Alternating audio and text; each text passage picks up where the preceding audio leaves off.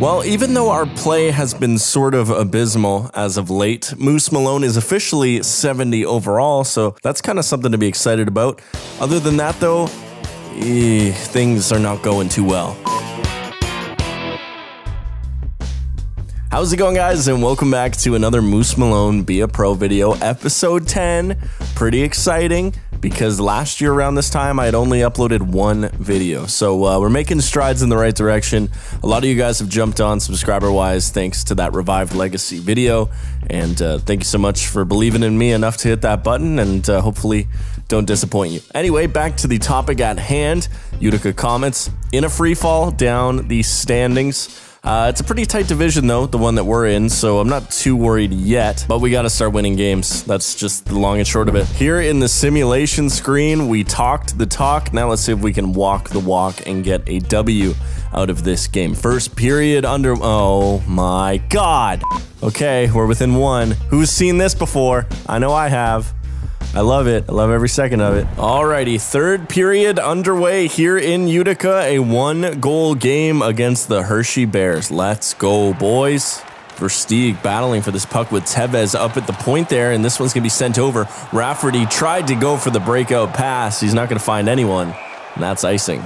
Megna for Hershey. He's to the outside, takes the shot. Malone with the stick save. Hershey in again. A lot of offensive zone time for them. This one back to the point and offside. Gersh couldn't keep it in. Redicott breaks out, finds Gagne. He's in over the blue line, stick handling his way through the defense. He'll go back to the point. Redicott does a nice move there, finds Audette. Can't get anything going offensively. Audette hooked on the play, draws a penalty, and we're going on our first Patreon power play. Yeah, Megna is just, he's outplayed here. He had to get the stick out, gets it around him, and that's an easy call. This power play, of course, brought to you by patreon.com/PlaidMoose. If you want to support the channel, check the link in the description. Utica looking for one here. Lynn to Bailey. He takes the shot. Nice save by the Tendy. Face-off won by Utica. Joel Levy to Evans to Bailey. He almost picked the corner. Oh, boy. Bailey looking for that goal. He's to the outside now, looking hopefully to take a shot as this one bounces away. Joe Levy has it. He takes one, deflected by the... No, come on. Do not call that one off. Are you kidding me? Bailey got a stick on it, and it might have been a high... Oh, absolutely. No question about that. And here's the call. Ref's going to say no goal, and it remains a one-goal game. We cannot buy a goal right now. The home crowd here in Utica incensed by that call. Rafferty in, slap shot on net. Copley with the blocker save. Gadjevich recovering, can't find anybody at the point. Power play over. And what could have been a power... Oh, wait a minute, he's got a break here. Utica into the zone, and he'll take a quick shot. Copley couldn't catch it, and oh, you gotta be kidding me, man. They go on the power play with 8:12 remaining in the third. Griffith with it for Hershey there on the power play, finds Versteeg. Versteeg to Griffith, that one blocked in front. It's been a decent kill here for the boys as they break in again, and he'll get a nice play by Rafferty, separating the man from the puck, but Griffith not going to give up on the play down below. This one back, and Dowd sends it to Versteeg, who finds Hobbs. He takes a shot, it's deflected, and we put the pad down to hopefully... Oh, 1T, almost deflected, and there you go. Drew a penalty for the boys. So Dowd's going to sit for hooking. We got 4-on-4. Joe Levy takes a really weak shot. Couldn't find the net either, and it's still loose around the goal mouth area. Copley is going to cover it. Oh, come on. That's not a penalty. Are you serious? He punched a ref in the face. Why would you... Oh, my God. Oh, Megna slips a check. Here he is in front. Nice save by Malone on the breakaway. Standing tall for the boys. 44 seconds left of 4-on-4 high-flying hockey here. He gets crushed. Pretty sure that's a hit from behind, but okay. The boys need a freaking goal. I can't believe we're going to lose by one again. It's just destroying our win-loss ratio. Oh, wait a minute. We're getting pulled here. Of course we are. Why wouldn't we? Wouldn't be a Moose Malone video without the video ending with us on the bench. That's going to be a tripping penalty. So the net is empty. We have a man advantage with 34 seconds left. In what creative ways can the boys drop this ball? Boys still struggling with it. Here's Lind. He has an open lane. Drops it back to Joe Levy. Over to Bailey. 1T from the point, and Copley makes a statement with his glove. Easy catch. Everybody put your hands together. This one back to Tevez at the point. And what could have been a D-to-D pass was intercepted. Lind in front, and doesn't seem like he got all of that one. Sent down. So another frustrating loss here in Utica for Moose Malone, as this one ends at a 1-goal deficit. And man, that sucks so bad. All right, back in the calendar screen here. DiPietro started in this game against the Phantoms. He got a W by 1 goal, because why not? And then we are going in the last game of 2019 against Rochester. Let's go. Simulation screen here. Rochester Americans in town. Let's take a look. First period, 1-1.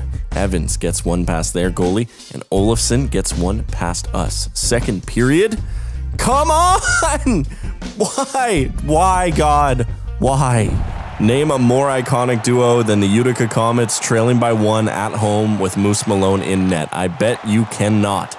Rochester into the zone. He'll stop up, finds Hickey at the point, and that one intercepted by the boys. We're out on the breakout. Here's Bailey. Bailey sent to Evans, intercepted by Hickey.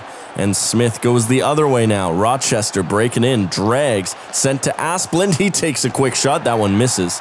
Hickey picks up the loose puck behind the net, over to Redmond.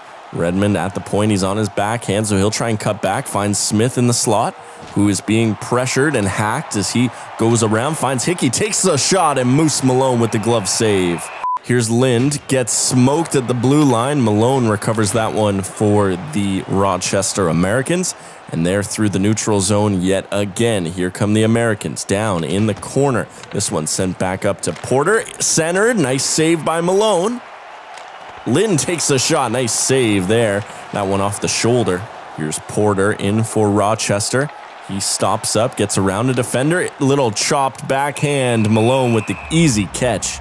Halfway through the third period, still looking for a Utica goal. Audette finds Gadjevich. McWilliam with the interception. Hebig has it now for Rochester. As he stops.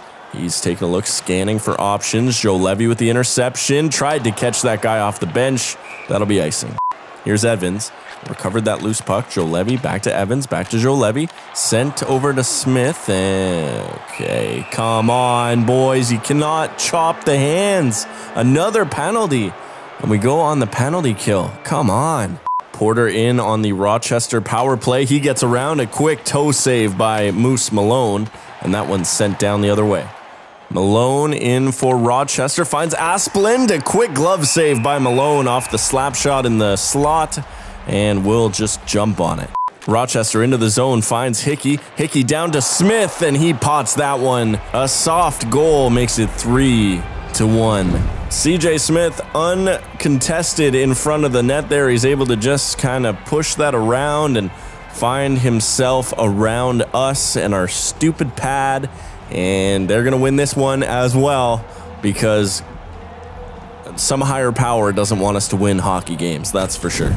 This has been probably like the 3rd episode in a row where Utica just refuses to even shoot the puck, let alone get a goal. Here's a shot, he misses by a mile. Lind, back to Joe Levy to Bailey, back to Lind. He takes a shot, and Luukkonen makes a nice glove save. Here's Asplund, he's in for Rochester. He stops up, finds Redmond at the point. He'll bring it in deep and cut back. Here's Smith at the point. He's already got 1 this period. You'll remember it. Smith again takes the shot. Malone with the glove save. Minute 27 left here in Utica as the boys intercept. We're waiting for the call to get out of this net so we can get the extra man out to hopefully get something on the board. Smith has it. Here he is for Rochester. Less than a minute. Asplund takes the shot. Malone catches that one up high. And we'll just jump on that one as well. Face off to Hickey. Hickey takes a shot. That one deflected into the corner. Here we go. We're getting pulled again. 10 seconds remaining. Rochester has a delayed penalty as Gagne breaks it in. Here's Bailey. 4 seconds on the clock, and they're just doing this to taunt us at this point. There you go. That's going to do it. Another loss for the boys. We are just so cursed. It sucks. Anyway, if you want to see more NHL 20 content like this, and hopefully some wins at some point in the future, be sure to hit that subscribe button in the center of your screen, and I'll see you guys in the next one.